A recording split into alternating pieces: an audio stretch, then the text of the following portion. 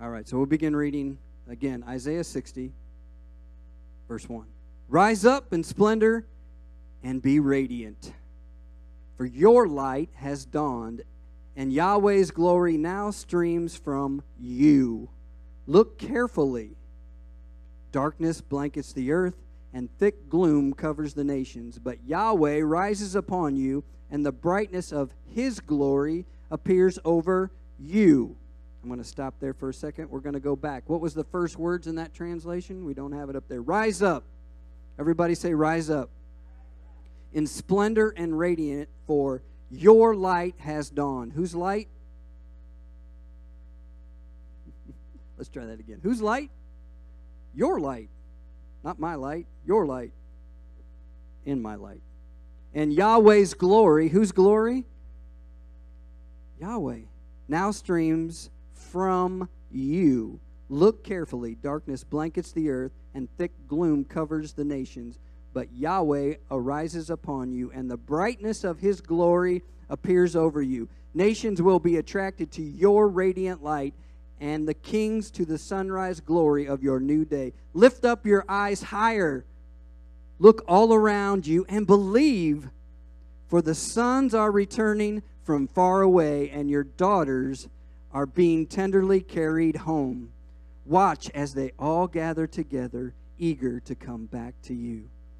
Amen. So God, when he gave me this word, began to show me some things in the Spirit. And I actually saw what I think was a figure, and I think it was the Lord. I didn't see his face, but I saw him walking, and I saw him making this motion at first of like rise up, like this motion of, and I saw him looking over the body of Christ, or what appeared to be the church, and unctioning them to rise up. But as he continued to walk, he stopped that motion, and I literally saw his finger being dragged in a pool of water.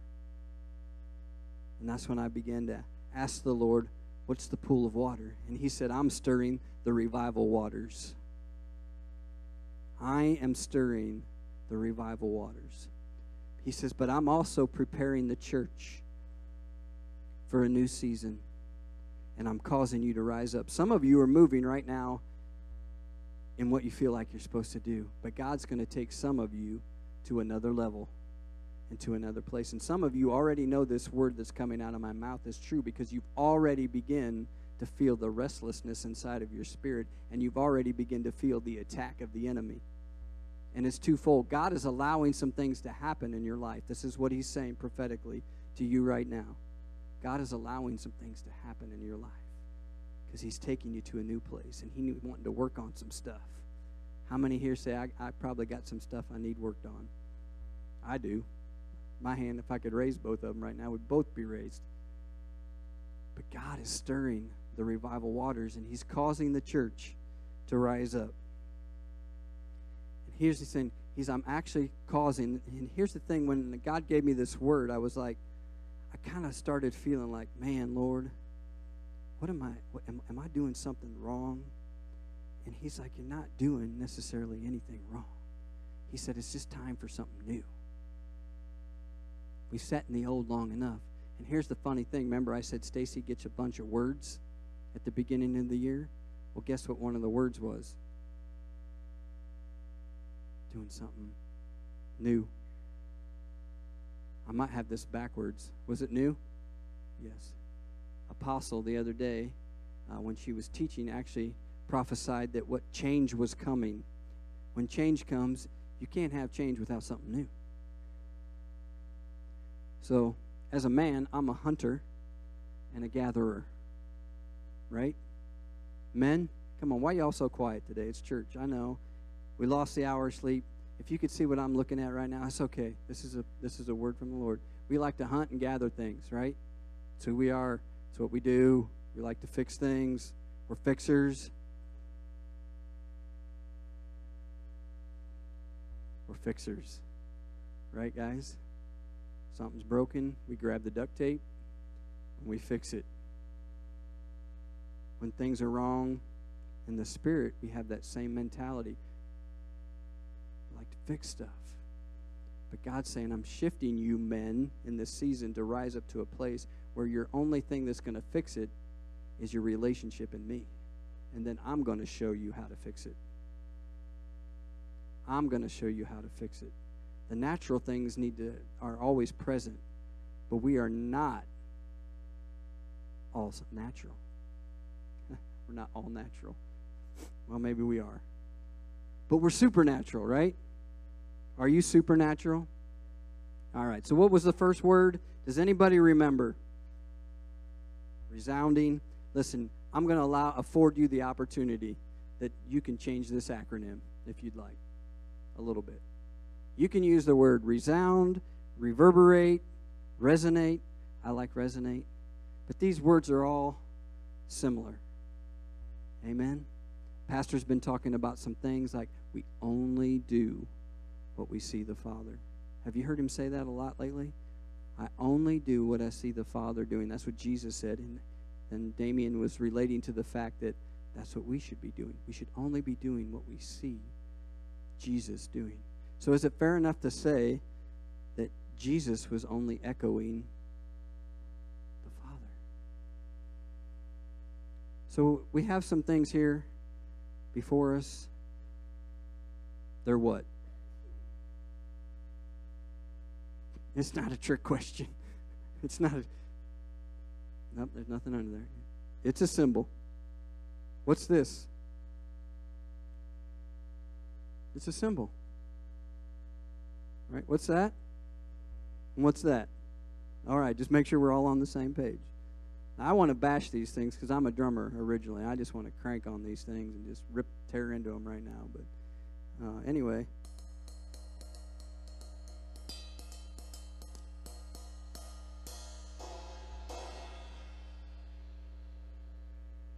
Made a sound, right?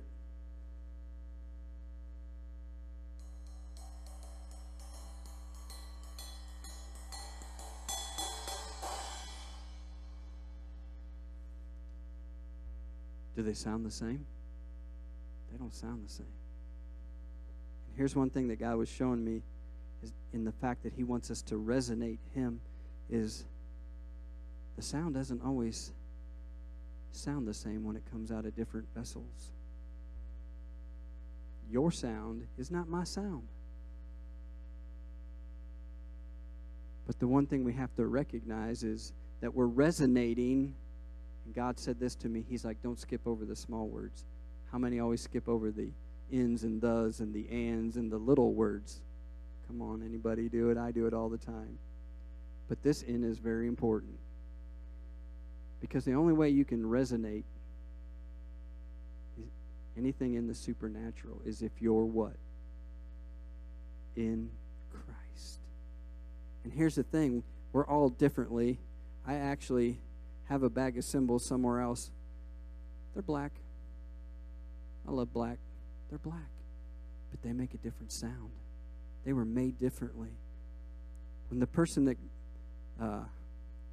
started making these cymbals are actually handmade, and we'll see if I can get this off here without taking forever. But they're handmade, and so they grab all the components of metals and bronze and copper and a variety of other metals that they want to do so they can formulate a cymbal and make it sound a certain way, right?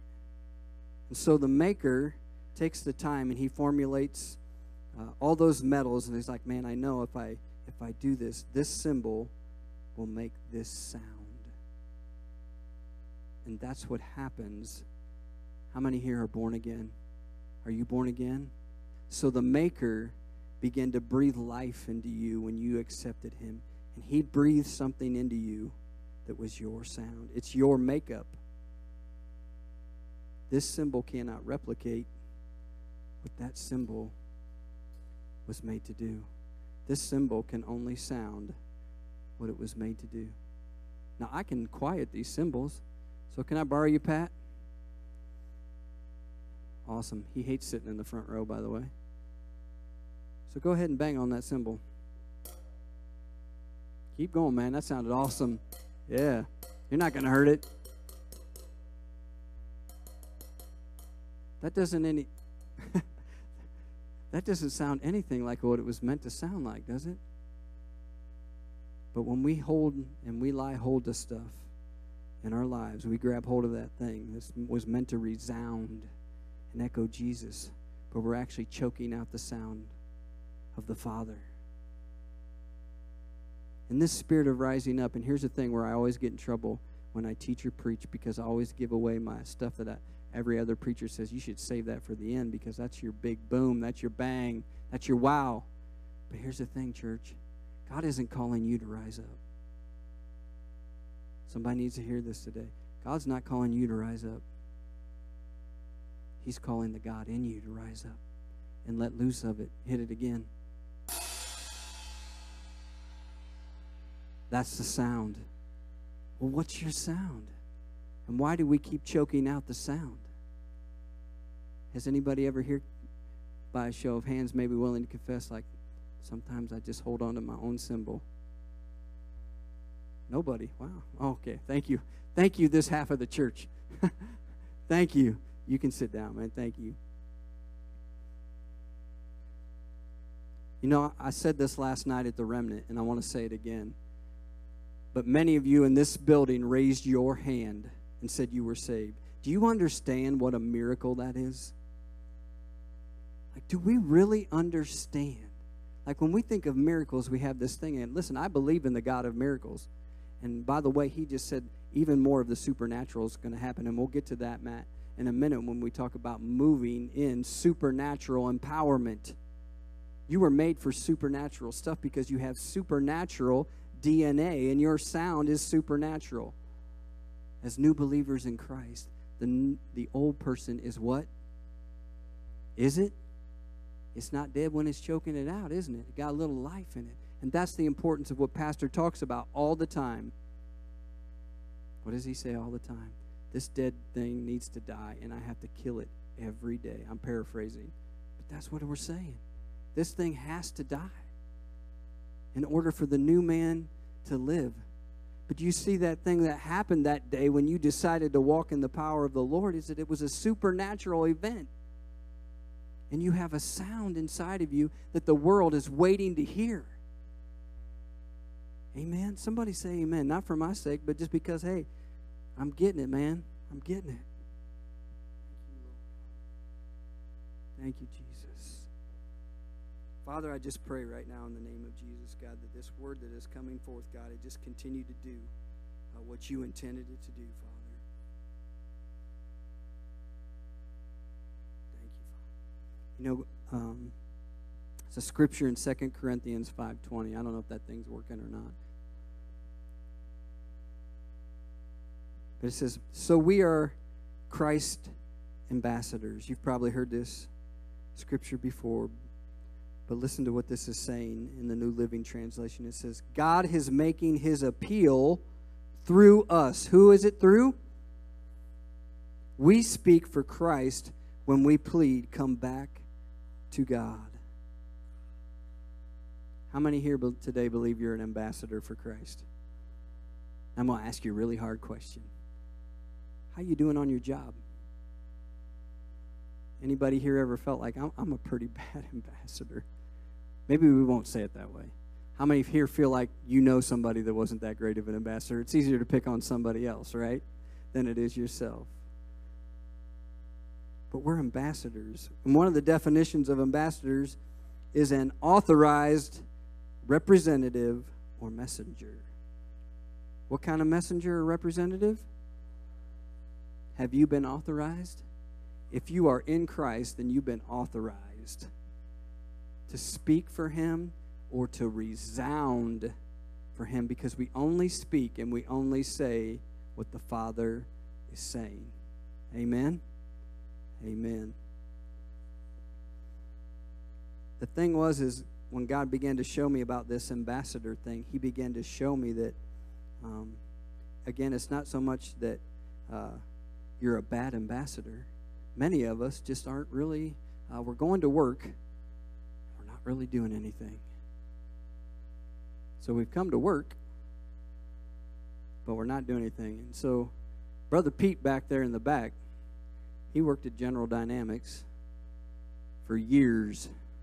But I imagine, Pete, you're a loud talker, what would happen if you would show up to work and not do anything?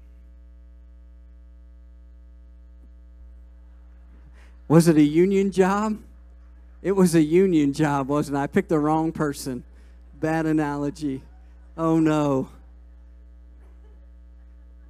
Who here does not work for a union?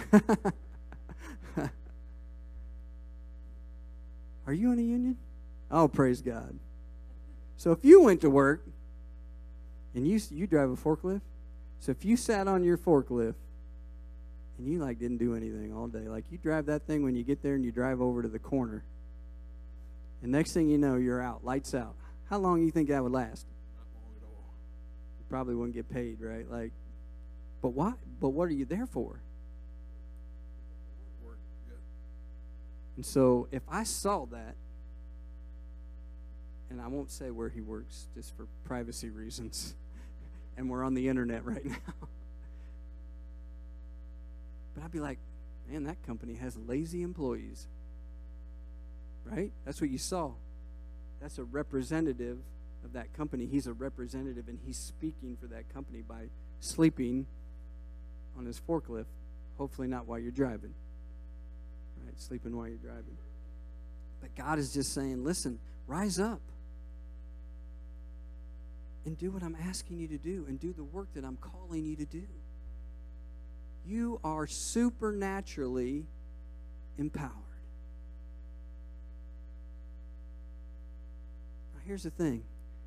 I cannot heal anybody. I cannot save anybody. I can't do any of that stuff. And here's the good news, and this is why it's good news. You can't either. That takes all the pressure off. But all you have to be is a resonator. I love that term. It kind of reminds me of the Terminator. I'll be back. Right? Isn't that what he said? All you have to be is a resonator. Because when you accepted the Lord, he breathed into you a supernatural ability to do what? The works of God. And he said, guess what, guys? All this stuff that I've been doing, listen, there's scriptures, and I don't want to keep you till 2 o'clock, because I could keep you till 2 or 3 o'clock, and you'd be like, oh, get out of here. But Jesus said, all this stuff I do. Who could do it? You could do it. You could do it. And guess what? What did he also say? And greater. God is saying in this time of rising up, we've got to believe the Word of God. Is it true or is it not true? I'm trying to encourage you, but I'm trying to give you truth this morning, to stir your spirit, to take the place that is rightfully yours. Because in the stirring of revival waters, God wants to use every one of you in this building. That's what he does with his ambassadors, and we just read that in 2 Corinthians. I'm going to use you. I want you to speak for me. And we need to do it well. And we need to not be asleep in the corner, right? I've been asleep in the corner, guys. I'm not pointing the finger at you. This isn't a hard word. This is a word that should take the truth and make us get a fire, become on fire and get excited about this new season. I know we don't like new sometimes. And listen, I turned 50 this year. Woo! That is not as exciting as I thought. Like when I just said that out of my mouth. I just turned 50. I just feel old. I read a post, I forget who posted it on Facebook the other day, but they were saying well, 50 is the new 40. Praise God. The problem is then somebody said, well, 40 is the new 30. And 30 is the new 20. And okay, so I'm still old at the end of the day. 50 is still old, right? But here's the thing about the supernatural empowerment of Jesus. He does not care how old you are. He does not care what color your skin is. He doesn't care how broken you were before. Don't stand in front of the speaker. He doesn't care about any of that. We always try to qualify ourselves like, if I can just clean my act up, then I can be a representative for Jesus. Have you read the Bible? It's full of messed up people. And listen, man, they're my superheroes. I looked at those people of the faith, but they're just as messed up as we were. That's what makes it so awesome. Like, God, you can do this thing that you said, these miracles that you did. If you said that I can do them, then I can do them. And I love what Brother Byron said the other morning when he opened up. You got to open up your mouth, church. And rising up, you've got to learn to speak. And this year in the prophetic is the word of declaring some things. Everybody got on the bandwagon of 2020 vision because it was 2020, right? And it's cool. And listen, it's fine. But when you look up the Hebrew and you look to all that thing, that's not what this year means. This year means the year of declaration. That means speak it out of your mouth. Speak it out of your mouth. What did Byron say? He began to have high blood pressure, I believe. And I love the experience he talked about with the doctor. I would not want to be his doctor and have to deal with him, especially being unsaved, because I'm sure that guy's just like, what's wrong with this guy? But I loved his boldness. I hear what you're saying, Doc, but I'm not receiving that right now. I'm not receiving that. I hear what you're saying. And what did he begin to do? His testimony was he began to speak out of his mouth to his body. Body, come in line with the way that you were created to function. Well, what happened? No more high blood pressure. No more high blood pressure. Supernaturally empowered just because he was doing what he's been created to do. You have a mouth, and as much as Damien and I myself love to eat, it was made for more than eating.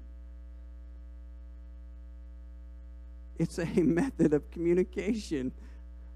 I love to eat, by the way. I could start talking about chicken and all kinds of stuff, and I'd lose you. I probably just lost half of you. Anyway, I'm sorry. So we're gonna reel you back in, and I promise I'm not gonna keep you long today. But God is just wanting to do something. And when I started at the beginning,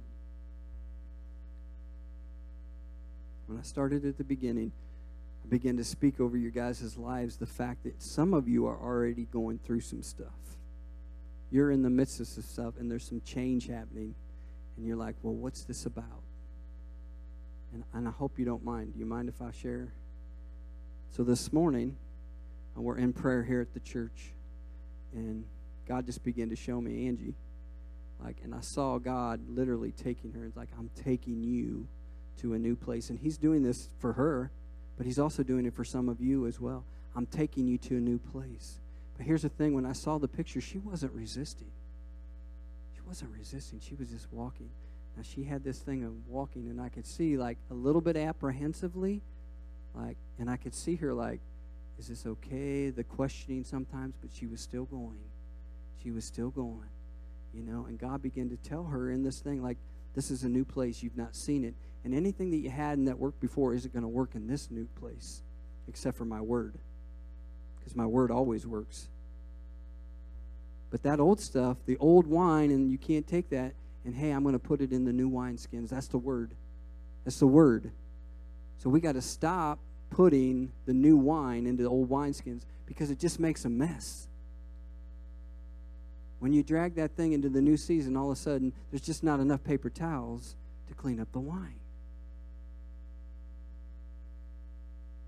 Don't cry over spilled milk. But what about the new wine? Because we wanted to hang on to something that was familiar to us. Hang on to the new wineskin and allow that new wine to be poured in. But we're so apprehensive with change. And back to when I was talking about I turned 50, and I always heard the older you get, the harder it is to change. You can't teach an old dog new tricks. And all the other cute little sayings that there are. But it may get harder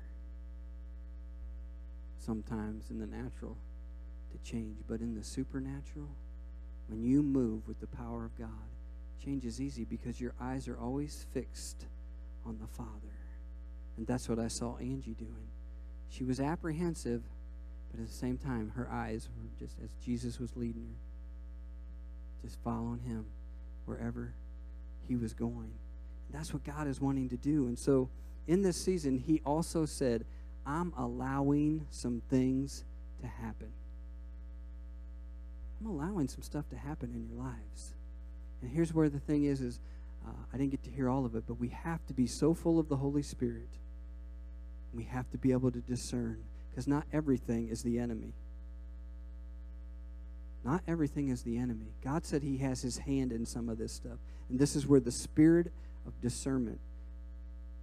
Because do you want to rebuke the hand of God?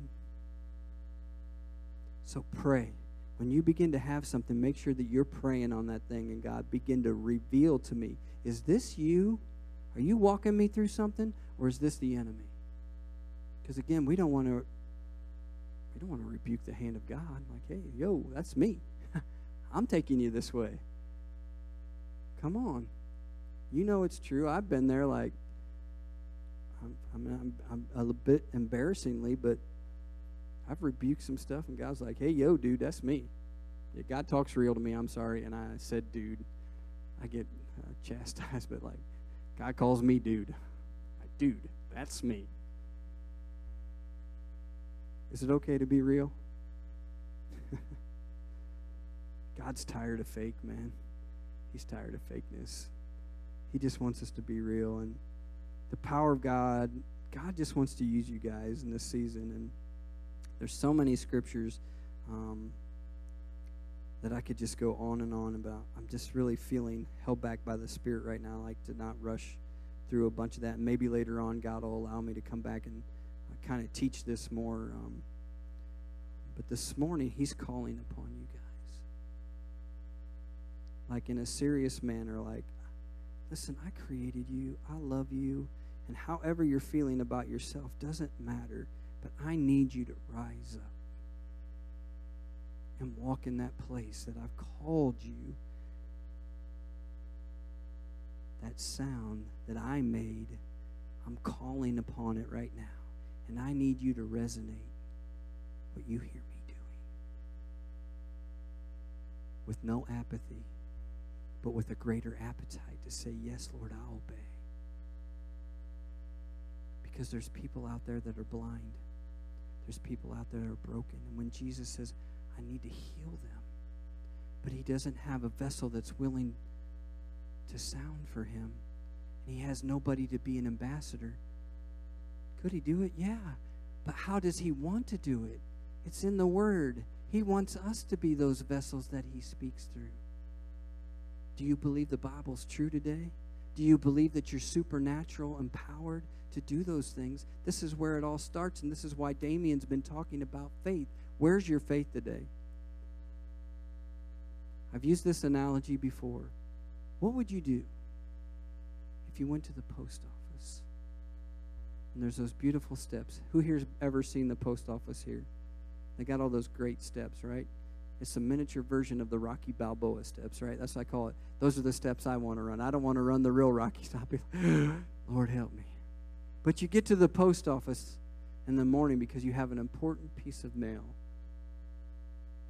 that you want to get to somebody. And sitting on the step is a paralyzed man. And you walk up those steps and you start to walk by him. And as you walk by him, the Holy Spirit simply just says, I want you to pray healing. And that's all you hear the Spirit say.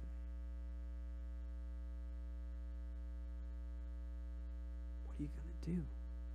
Do you see, if you don't have the faith and you don't believe that the Word of God is true, you'll never stop long enough to even consider that you heard the Holy Spirit, and you'll talk yourself out of it immediately. But if you have the faith to believe that I'm a resonator because I live my life in Christ, and I am supernaturally empowered to live out the Word of God in front of this world, then when the Father says, I need you to stop and I need you to pray, you'll stop and you'll pray, because the results are not in your hand. And you don't have to worry about it. God, what you say, what you want to do is up to you. What you heard, sometimes we hear things that we don't hear. I don't know why the Holy Spirit's saying this right now. Sometimes we hear things that we don't really hear. When you don't have faith to believe that the Word of God is true, sometimes what we hear is hey, I want you to stop and pray for that man, that he would be healed, and I'm going to heal him.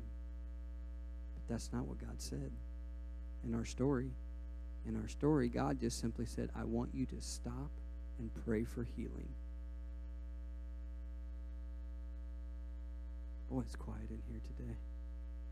God's challenging us, man. He wants you and He needs you.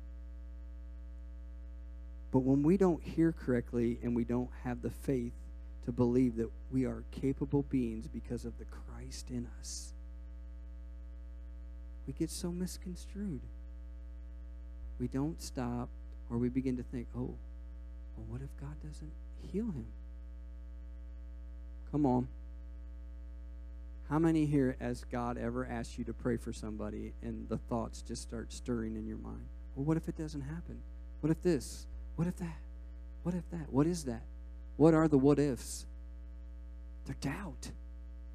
They're speaking something to you. They're speaking something to me. I've been there. But let's stop doubting. Like, how big is your God? Man, God has been challenging me so much. How big do you really think I am? You know, the Word of God says that no man can know. And Pete and I were talking about this the other day. At lunch, we were talking about the love of God. But the Bible says that nobody can totally understand the heights, the depths, and the widths of the love of God. That's just one attribute. It's one attribute. The love of God is just one attribute. And the Word of God says that you can't even fully understand that. And sometimes you think, oh, no, it's like, well, how big are you, God? How big are you? How big is this thing living inside of you? Anybody been broken before? Is God bigger than your brokenness? Anybody ever have a bill you couldn't pay? Is God bigger than that bill you can't pay? Anybody ever have a troubled relationship, broken marriage? I don't know what God wants to do, but God is still bigger than those broken things. Is God bigger than blindness? Is God bigger than cancer? God, I just pray right now, God, for the spirit of revelation of this thing. God, you're calling us right now, and God, even in the midst of what's going on in this room right now, God, you're calling us to rise up. God, so I thank you for a release of that spirit right now, God. Those people that are moving, God, and you're taking them to a new place, God, I thank you that you are with them.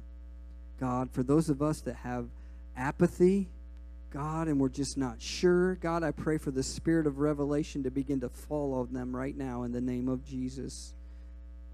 God, this isn't my word. This is the word that you gave, God. We want to begin to resonate in supernatural empowerment under Providence. So, God, I thank you that we don't have to do this thing alone, Father God. We don't have to do this thing by ourselves, Father. God, I thank you that you're with us everywhere we go, Father. Thank you, Father. Father, I thank you that you're in our midst right now, God. And just as we be quiet for a minute, God, I just pray that you, as eyes are closed right now, that you just begin, God, to minister to these people. I cannot minister to them, God, but you can.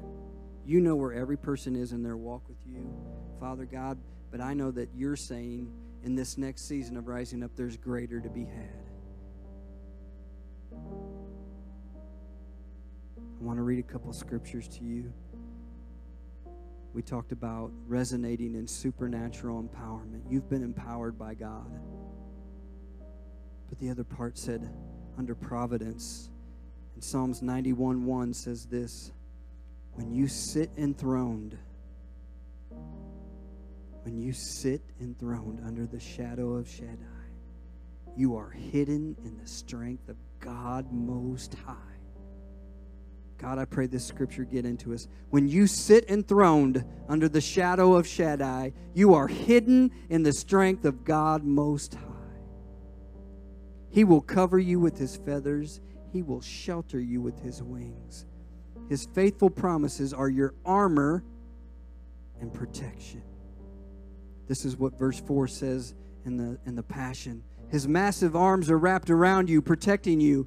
You can run under His covering of majesty, and you can hide there. His arms of faithfulness are a shield keeping you from harm. The word providence literally means the act of providing or preparing for future use or application.